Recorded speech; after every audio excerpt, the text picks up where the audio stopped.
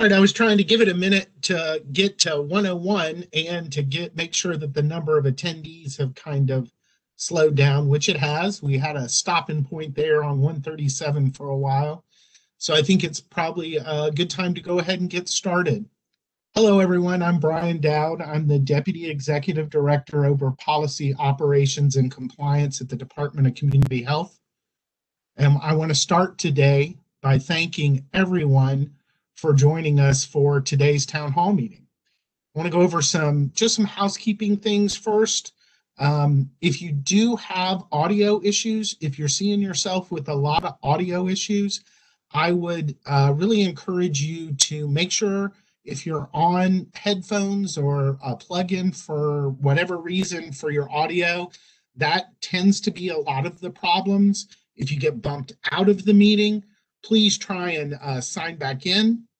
If you could also put your questions and answers in question and answers to everyone, not just to the host, and also don't put them in the chat section. We get a lot of questions in the chat section and then sometimes we lose them. So please try and put your questions in the Q&A function of the presentation. One last thing about questions, please try and keep them to the subject we are on today, which is claims processing, and make sure you're not giving any real personal information. We don't want to expose anybody for security or PHI issues with today's presentation. Thanks. So the mission of the Department of Community Health, we always go over that first, and it's to provide Georgians with access to affordable quality health care through effective planning, purchasing, and oversight. Today, we're going to do a little status update and timeline on EVV. I'm going to give you some communication resources. Then we're going to get a very good overview of the EVV claims portal demo. And then afterwards, depending on how much time we have, we're going to do some Q&A. So I want to start off with the status updates and timelines. I want to let everybody know that the EVV implementation is on schedule and we are making great progress. Third-party EVV vendor outreach and onboarding has begun, and that includes with fiscal intermediaries. We had our second fiscal intermediary talk just this morning. We're hammering out as much as we can with those folks. You will be hearing about more training soon. A lot more training to come, including specific intensive trainings in March on how to use the solution. So that's where we want to start with our timeline. In March, that provider training really opens. Now, I feel silly saying that because I don't know how many town halls Joe and I have been on so far, but it's been a lot. And these are all trainings as well. So when we're talking about provider training, we're talking about that training to get ready to really use the system. April 1st, 2021, the system will be ready. It will be fully functional, and we will have had that March 2021 initial training. During April, we will continue to provide ongoing support, and we will be utilizing a targeted group of providers as almost a focus group to see if there are any issues or cosmetic changes that need to be made. In May, we're going to really start a recruitment campaign and system refinements from our focus group and from anybody who's using the system. So we're going to be doing outreach to get people registered and enrolled and make sure that everybody is using the system. Why we're doing that is because as of July 1st, EVV becomes mandatory for claims processing for community living services and personal support services. Again, July 1st, 2021, EVV becomes mandatory for claims processing for the two services that we have mandated it for per the federal requirements, which is community living services and personal support services. So I very briefly want to go over the communication resources that we've gone over before. I continue to get these questions in the mailbox. The first is our EVV dedicated website. So you can go on that and all the information, the PowerPoints, the recordings of these town halls, flyers, member and provider readiness surveys, frequently asked questions, quick reference guides. They are all on there. On the left, there's a schedule of events tab. You can click on the schedule of events tab and you can register for everything we're doing in the upcoming months. It's very easy to use. You just click on the little resources by the dates there and sign up for all of our future town halls and trainings. Additionally, and guys, if you don't know this web address, don't worry about it. Just go to whatever search engine you use, Google, whatever, and type in EVV DCH, and it is the first thing that comes up. If you type in EVV GA, I think it's the second or third thing that comes up now, because somebody's been smart and put an ad over that. But if you do DCH EVV GA, I know it's the first thing that goes up because that's how I get to the website a lot of times. Also, the email box that I keep talking about is evv.medicaid@dch.ga.gov. If you have any questions that you would like us to respond to, shoot them to that email and we will respond to each individual question in writing. We get a tremendous amount of great questions, suggestions, and comments to that mailbox email site, and we really, really do appreciate it. I think that's it. Okay, so that's it for the first part of my section. I'm going to turn it over now to Joe Schnurr, who is the Chief Customer Officer for NetSmart/TELUS. Take it away, Joe. Hey, thank you, Brian. Appreciate that introduction. And hello, everybody. Happy Friday to everybody. I hope you had a great week. And as Brian said, thank you so much for being with us today.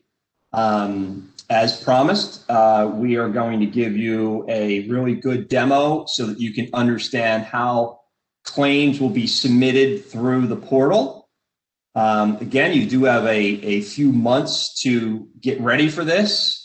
And there will be many, many more trainings, very detailed, to show you how the entire thing works. But we definitely wanted to give you a high-level overview today, as I know some of you may, be anxious and getting ready for EVV. So for those of you that were with us in the last two town halls, we discussed the two main components of the solution. On the left side of the screen, you can see the mobile application, and that is being used by the caregivers or an employee in the participant direct model. And on the right side of this screen, you can see what we call the admin portal, the provider portal. People call it kind of different names. That's the portal where billers and schedulers and agency administrators are using to schedule and bill and do those types of things. And so what we discussed is there's a couple main functions. One, day in, day out, you're going to be creating visits. And that can be done either on either the portal or the mobile app. And in the previous town halls, we did show how those work. So if you missed those, again, we do highly encourage you to go back and view those sessions, and they're on the website. Next, you complete the visit, and that's being done on the mobile application. So today, we're going to be talking about how do you bill, and that is done in the administrative portal. Okay, so let me jump over to my other screen.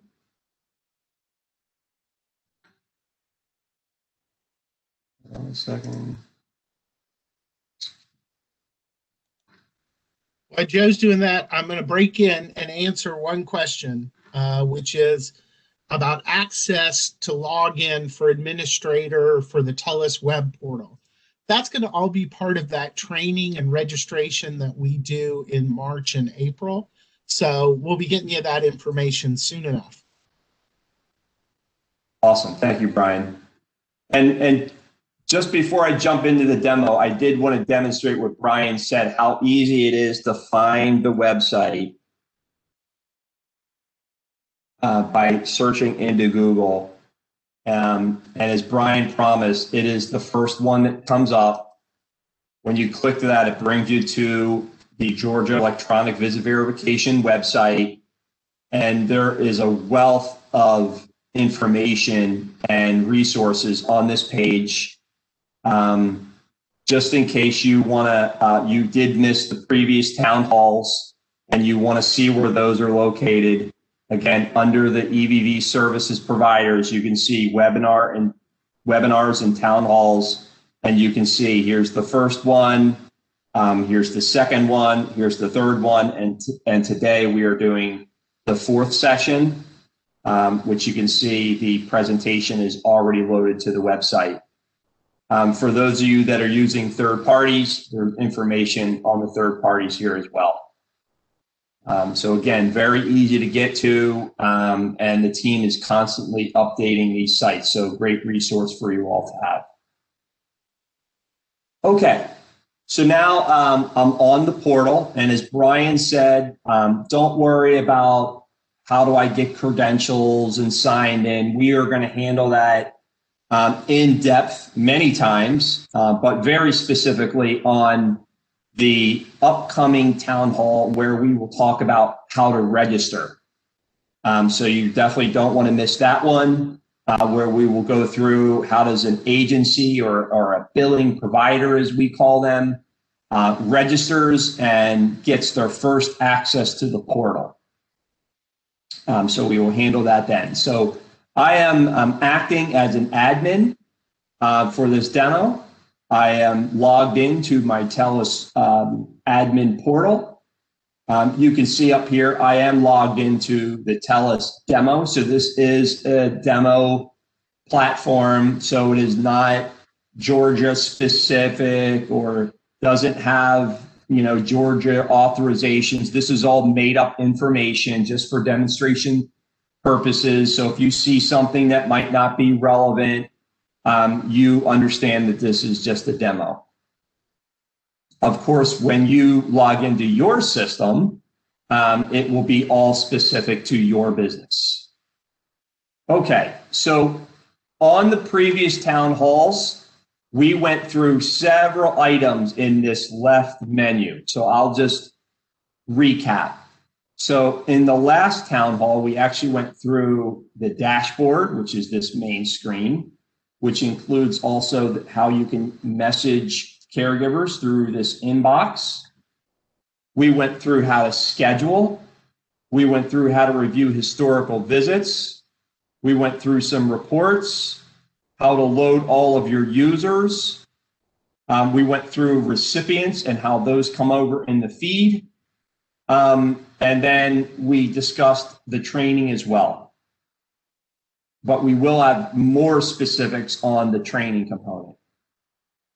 Today, we are going to discuss 3 tabs that we have not addressed yet, which are the prior authorizations, the work list, and the claims review. These are the 3 tabs that you will use in order to bill. Okay, so let's get started. I'm going to click on the prior authorizations tab. When it does, it brings me to my authorizations. The first thing I want to do is select which payer I'm searching for. This system does allow multiple payers to feed information. Of course, for today's purposes, we will be only discussing for Georgia, although I don't have Georgia in here. So in demo, I just have Aetna, Florida, which is a client of ours. Okay, so I hit search.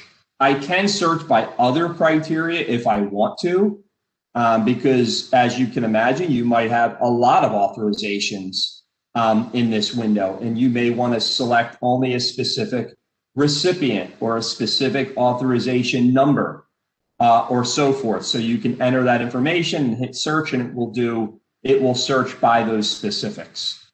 I only have a few in here. So you could see the 4 authorizations that I do have. I'll briefly go over these header columns.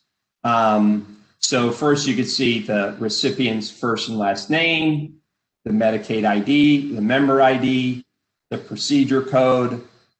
What's the effective date? This is important. What's the effective date of that specific authorization? The specific authorization number. If there is a status, maybe there's one that's voided or no longer current, and you would be able to see that status, who the specific payer is for that authorization, if there's any specific programs, how many total units are on this authorization, how many units have already been used, and then the percent remaining. And then what is the limit type on that authorization? Okay, so if I click on any one of these rows, and you can see as I hover my mouse across it, it kind of grays it out a little bit. When I click on that, which I just did, it opens it up and it gives me more information. And remember, all this information is fed through a daily feed from DCH. So every day we are getting updates and new authorizations. So this is all the information that comes over from DCH. So you can see I don't have all these fields filled in, so it will depend on what comes over in the feed as to what is filled in on your specific authorization. So again, remember, when you get access to your system, these authorizations are already going to be loaded. You will not have to load any of your authorizations, which I'm sure for many of you, this is a great benefit. I'm sure today you may be using other systems or just filing paper or multiple different ways. And now you'll have a centralized system where those authorizations are kept and being updated. Okay, so again, we will go over many more specifics about the authorizations once we get into training, but hopefully that gives you a good overview of where your authorizations will be located and what information you can expect on them. Okay, so now I'm going to go over to the work list, or sometimes referred to as the work queue. Other people also refer to it as visit maintenance. Hold on a second. Hold on a second. I'm getting a call here. I'll be right back, Brian. No worries. While Joe's got his call, I'm gonna go ahead and answer a few more questions that we have in the mailbox. If a PA has more services than CLS with it, filter out those services. Yeah, but that would be true, but for the purposes of EVV, it's important to remember that we are only looking at CLS and PSS, which is CLS in the now and comp waiver. So that would really be the only service that is covered by the EVV system. The other question we've gotten is, when do you anticipate trainings for the participant direction members?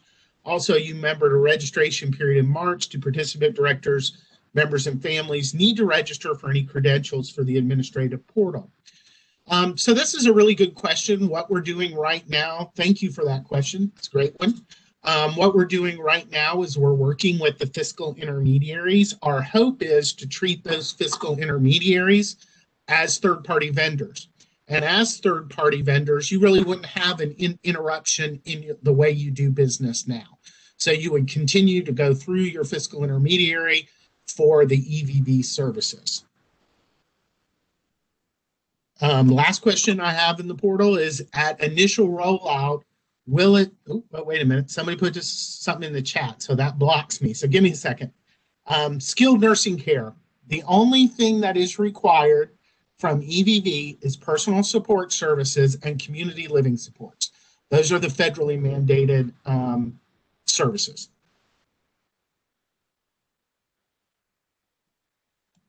Joe, you back?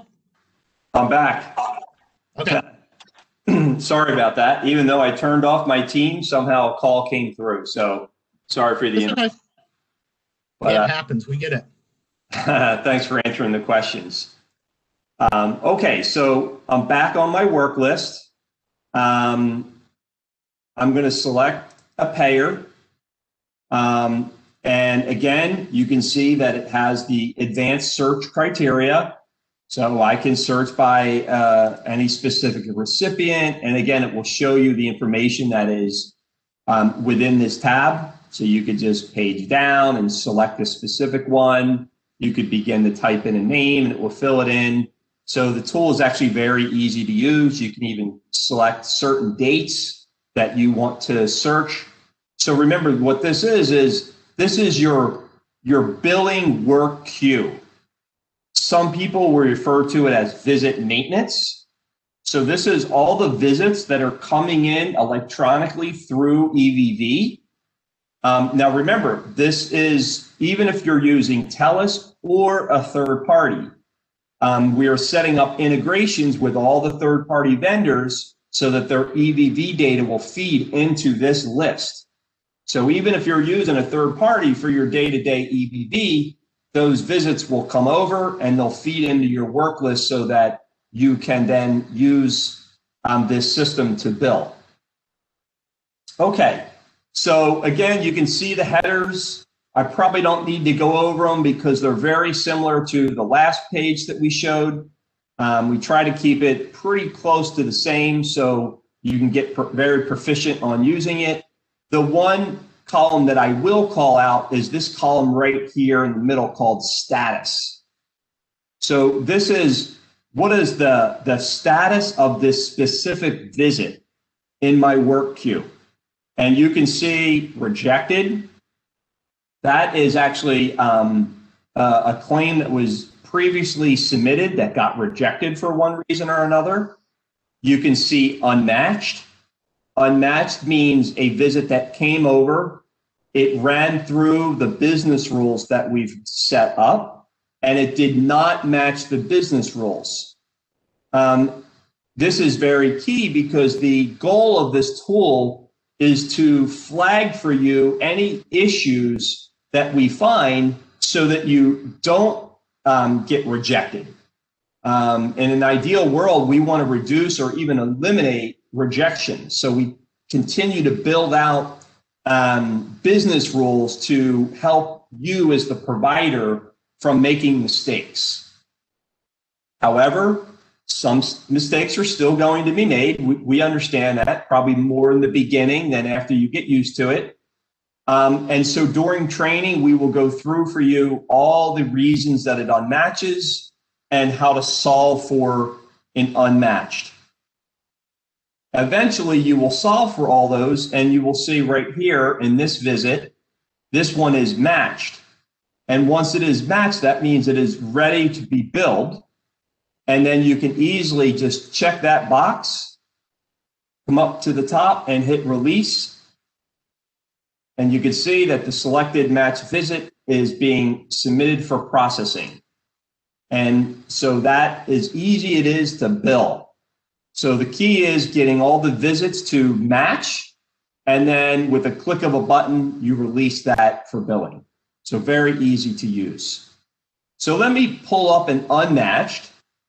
And again, just like the other screen, you can see as I move my mouse on the screen, it highlights each row. And if I click on any one line, it's going to expand that. If I click on it again, it will unexpand it. So you can see there is a wealth of information when I expand this visit. Now, where's all this information coming from? It's coming, some of it's coming from the feeds that we get. We know that this visit was for Dixie Hyde, and we got Dixie Hyde in a feed from DCH, which is under the recipient. So we pull that information into this visit that's getting ready to be exported as a claim. And so you can see all that information here. You can see these little pencils. And you'll notice that not every item here has a pencil. So if it has a pencil, that is a field that can be editable, meaning you can edit the field. Now, we are working with DCH to define which fields can be changed for DCH. So just because you might see a pencil here doesn't mean that when you use your system that you'll have a pencil for that field. But you can see that there are some that have pencils and some do not. So let's go through a common use case. A common use case would be my caregiver shows up and they forget to clock in. They're new to EVV, even though they have their mobile app and they know how to use it, they just forget. And then they're there for maybe 15 or 20 minutes, and then they remember, oh, I have to sign into my mobile app. And they do, they sign in, but now they are 15 minutes late. And they, of course, want to get credit for the entire visit. So you will see on here, there's a scheduled time, which in this case is 10:15. There's an actual time, which again, in this demo is 11:15.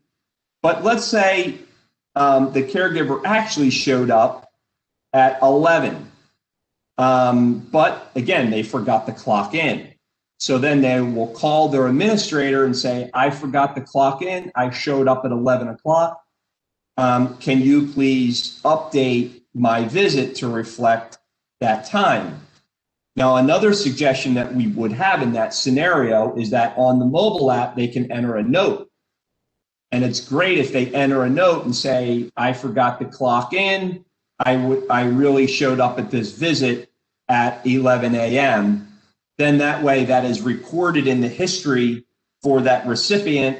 And if you ever need it, that information is there.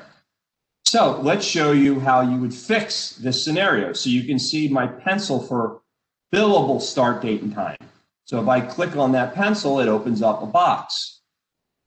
And it allows me to select my date and time from the calendar and the actual time, which in this case we said was 11:03. I don't know why it won't let me do 11. And then you would enter the reason code. So billing date and time increased in this case, because you actually increase the amount of time. And then you might say, caregiver forgot to clock in upon arrival, made note in recipient profile. So that's good for you to have that note in case there's ever an audit or anything for this, that you have that information in that note. Because months later, you will likely forget why you changed that. So, and then when I fill everything else in, which I'm not going to do for this, but when I fill all this information in, then my apply button will illuminate and I can hit apply. So that's as simple as it is to update the billable start and end time. So again, I won't go through all these fields because we're limited on time today, but in training, you will learn every field in here and what they all mean. Now, down the bottom, this is the last thing I want to show you on this screen, is that, remember, this was an unmatched visit, which means that it tripped against some of the business rules. So when you page down to the bottom, it will tell you exactly the errors that it bumped up against. It will also track any edits that you make. So every pencil that you use to change, it's going to note that edit down here. So you can see, here's an example. The visit had a missing starter end verification. So that means that they did not maybe use GPS for this visit. And this was maybe manually entered. So it's going to trip an error and it's going to want to know, why was this manually entered? So if I click on this little circle with an exclamation point in the middle, it's going to, again, open up the edit and error box. And it's going to ask me, why did this happen? I enter a reason code. So let's say that the attendant failed to call in or call out. And again, I can make my note here. And then I can hit apply. And then it will fix this error. And it will make a note.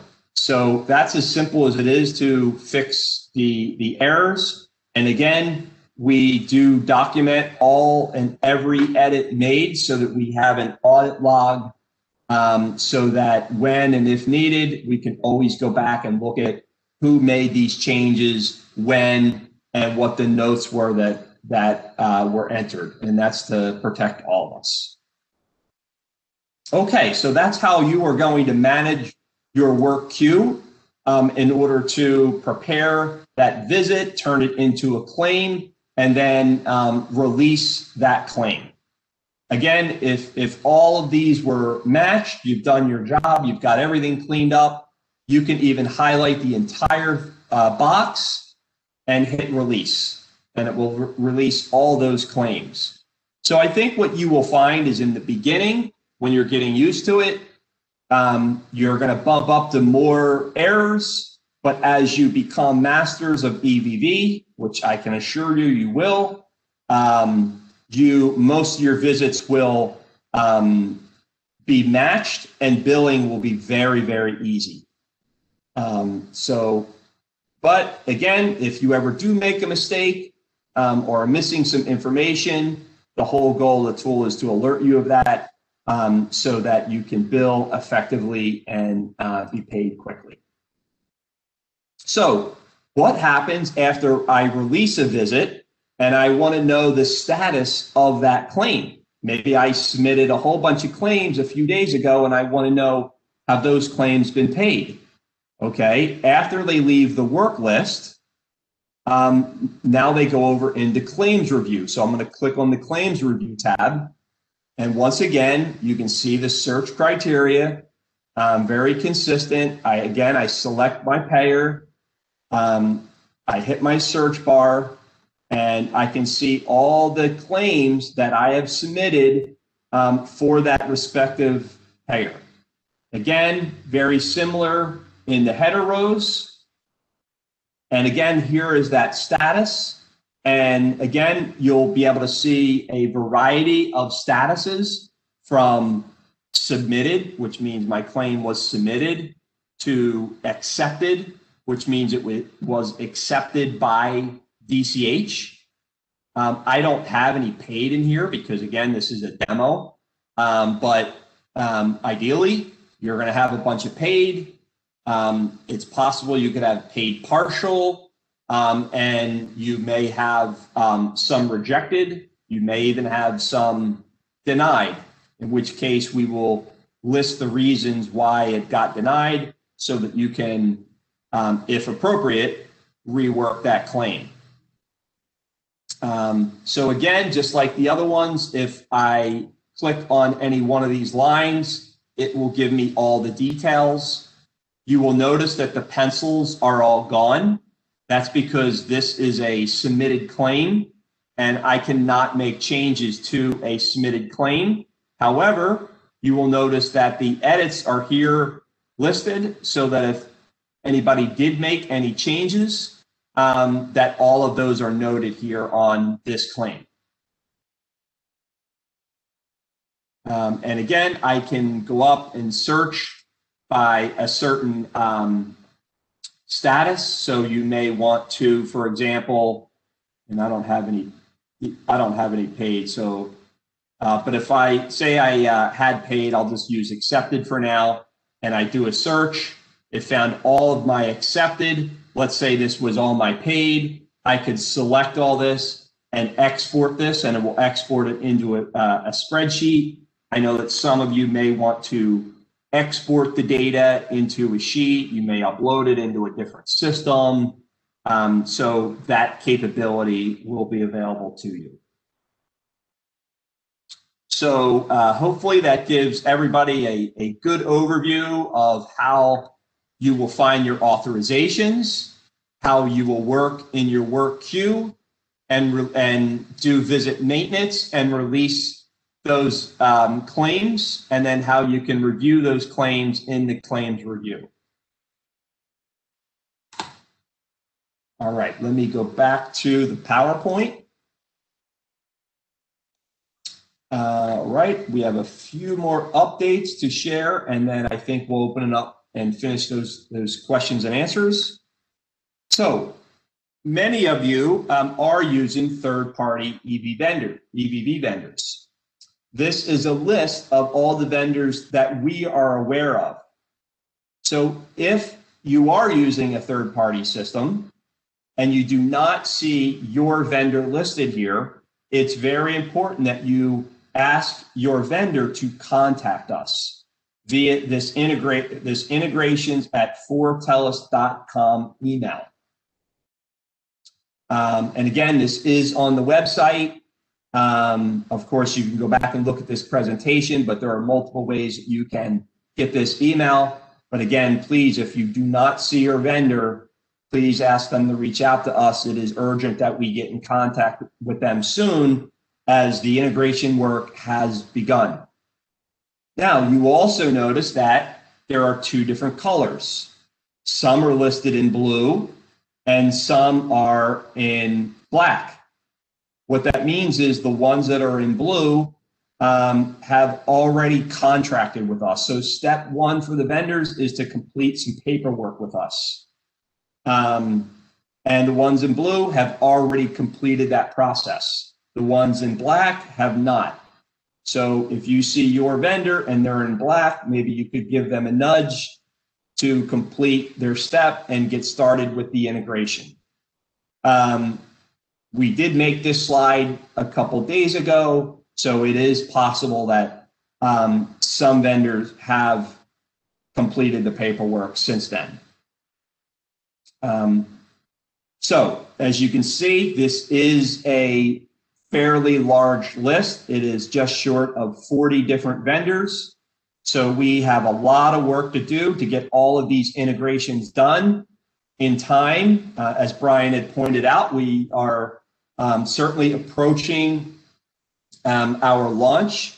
So again, if you do have your vendor on here, make sure that they are getting through the process in a timely manner.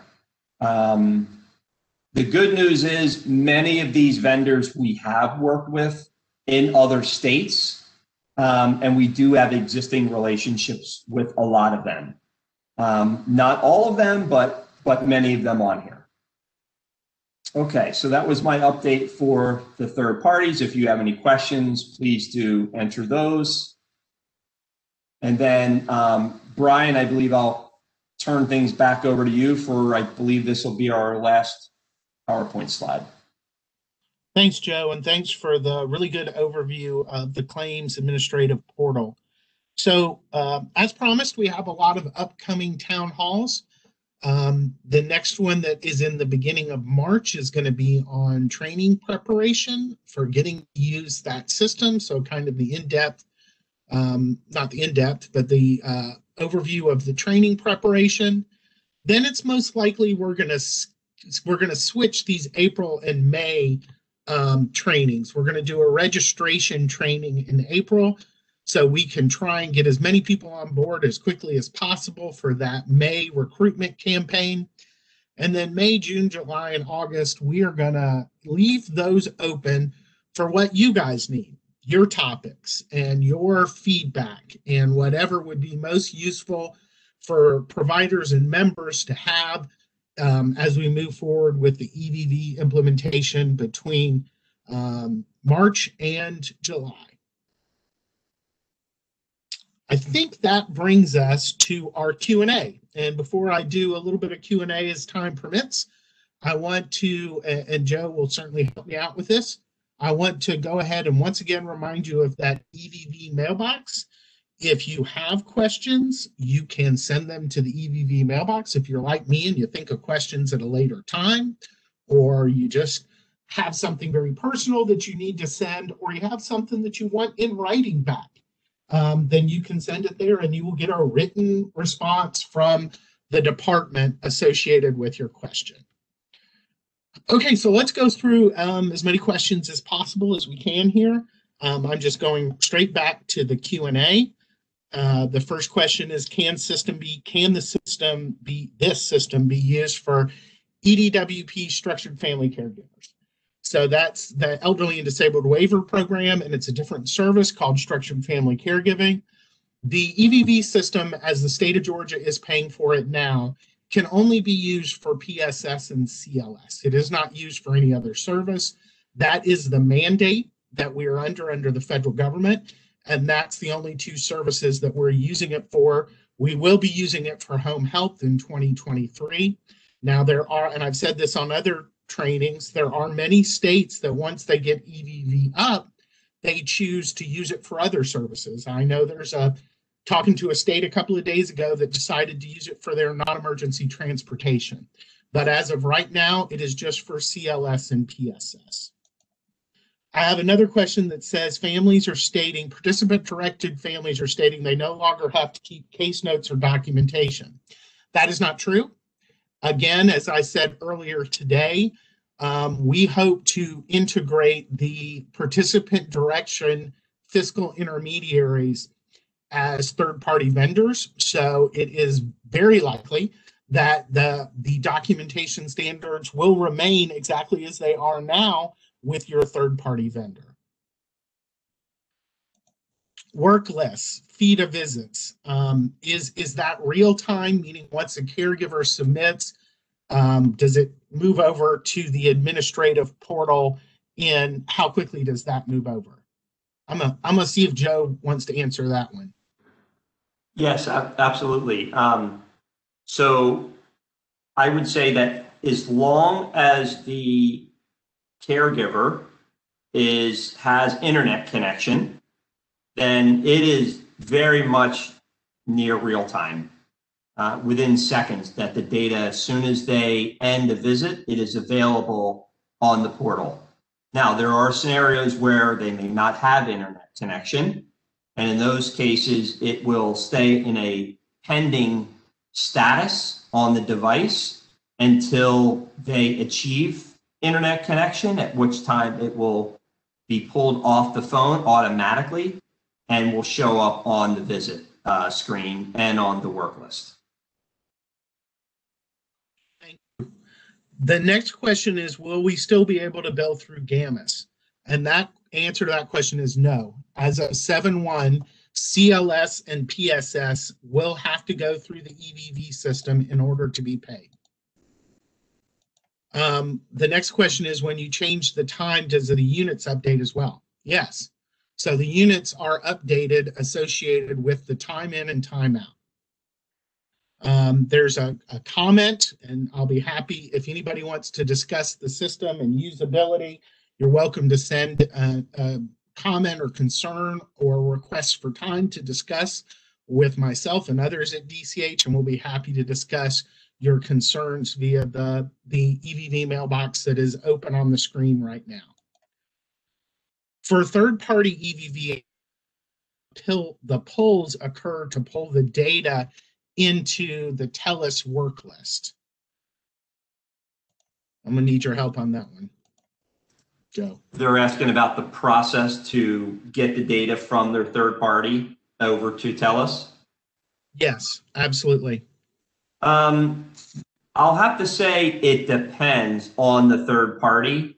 I know everybody's system operates a little bit differently, so I can't give you one answer. I know some will batch them up and send them out automatically. Others may require you to go in and select visits and hit some type of send button. So it really will depend, and I ask that you all connect with your vendor to be sure you are very clear on how that process works. And then the other thing I will add to that, very important, is in the scenario where you send over information that winds up getting rejected from TELUS, you need to understand from your third party, how do you get visibility to that rejected notice? so that you can make those updates and resend over that visit. Because we have scenarios, people call us all the time, hey, I sent this over, where is it? And what happened is it got rejected, and the provider doesn't have visibility to that rejection. And you really need to. So that's a very important part for you to make sure you understand how that works from your third-party vendor. Thank you. Next question is, how will the 835 electronic remittance advice post back into TELUS when it will include all services billed for the agency, not for CLS? So your remittance advice doesn't change. And how EVV is functioning with MMIS is through a file transfer. So we got that worked out. But what you need to know is that your 835 will be out there for claims, as it always is. So you can go into MMIS and check your CLS services and other services just like you always have been able to. That actually answers a couple of questions in a row.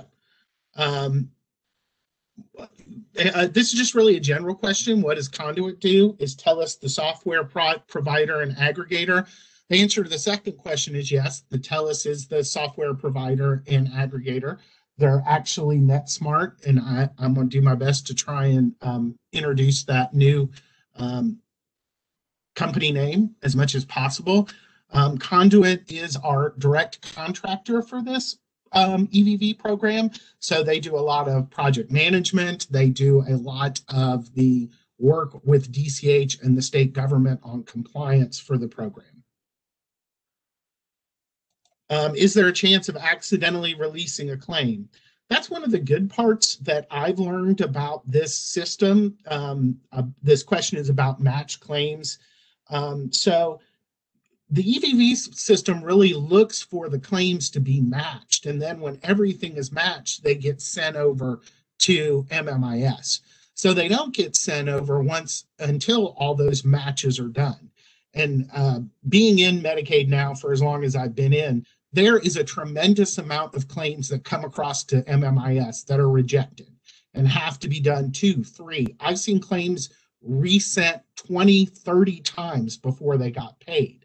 And all for things that were really in the EVV system, what would be matching errors. So the answer to that is no, that you have to have all your matching done before it gets sent on over. So again, when it comes to participant direct, it is our focus to continue the services as they are now. So the email, if you did not see your third-party vendor, that is available on our website. It's integrations@fortelus.com. But please go to our website where Joe went to earlier. You can just do DCH, EVV, GA. It'll be the first thing that comes up. And then you click on that provider tab and scroll down, and it'll have all the information for your third-party vendor that's on there. So just go to that website, and I promise you it's really easy to see that information about getting in contact with TELUS.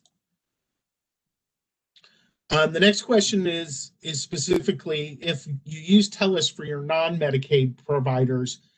Yeah, I'll pass this question on to TELUS, and they can respond to you. We got a lot of questions. I really want to keep them for the Medicaid services at this point. Pardon me if this question has been answered. That's okay. I answer questions multiple times all the time. It's not a big deal at all. You'll be reimbursed the same way you are now. So the same MMIS functionality and timing, and yes, your remittance advices will still be available for you. So TELUS is packaging up, doing that check for EVV, and then they're sending it over to MMIS. But MMIS is processing the claims like they always have and giving you the remittance advice on those claims. Do you need to train your home health aides? Well, if it's for home health, that goes into place in 2023. But if you are talking about EVV for personal support services and community living support, then absolutely that is something that we are working on right now. And that is part of the training that you will need to have them trained for before July, really as soon as possible, that we're going to start for in March. Next question is, Acumen is shown in black, not blue. Yes, we already have a relationship with Acumen. Thank you for checking on us on that one. We did meet with them just this morning. And yes, they have worked with DCI in another state.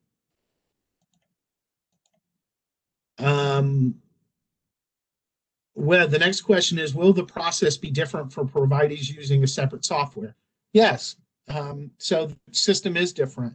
For if you have a third-party vendor, then what you've done is you've contracted your own EVV system that is going to talk to our EVV system.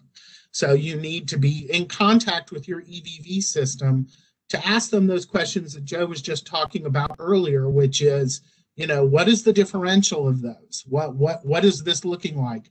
Where am I gonna, how are you doing with the integration, and how does this impact our current workflow?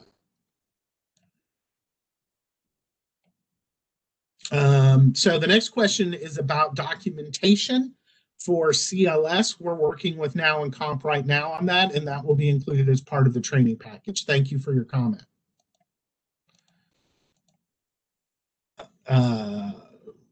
Yes, that is true. There's a question that is for 720. I've said 7121 that claims will go through TELUS. Does that mean that the bill, the date, or the date of service? So that means as of 7/1/21, we are going to shut off the functionality to bill claims as of 7/1 forward, unless they are matched completely with EVV. So that is dates of service 7/1 forward.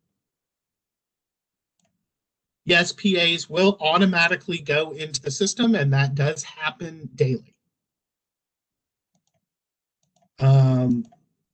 Yes, again, you will need to train your PSS aides on this system. You will get paid in the same schedule again. So the MMIS claim system is going to pay the way it always has, and you will get paid in the same manner you are now.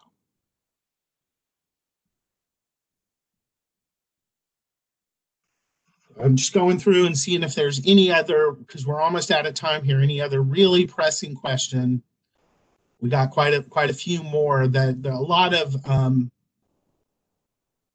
duplicative questions.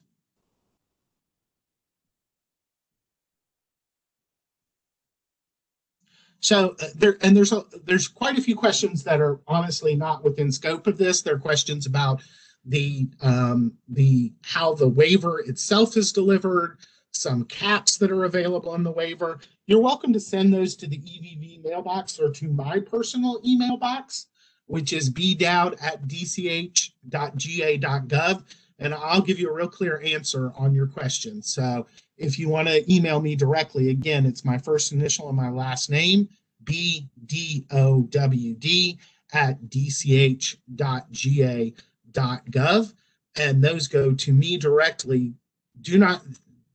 Don't send me the EVV questions, though. I mean, I still answer the EVV questions. Go ahead and send those to the EVV mailbox.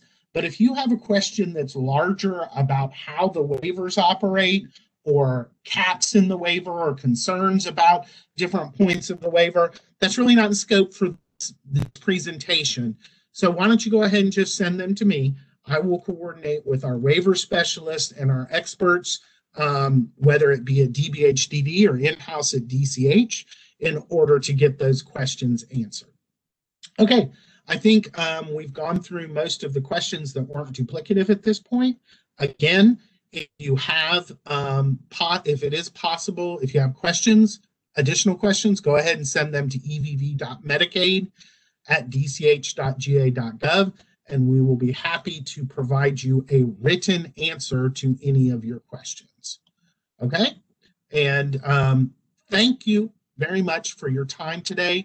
We really, really, really do appreciate your participation. I know Joe does too. I'm going to give him a second to thank you before we sign off. Yes, thank you. Thank you, Brian. And I hope everybody has a great weekend. And I share that sentiment. I hope you have a great weekend, everybody. Have a good day.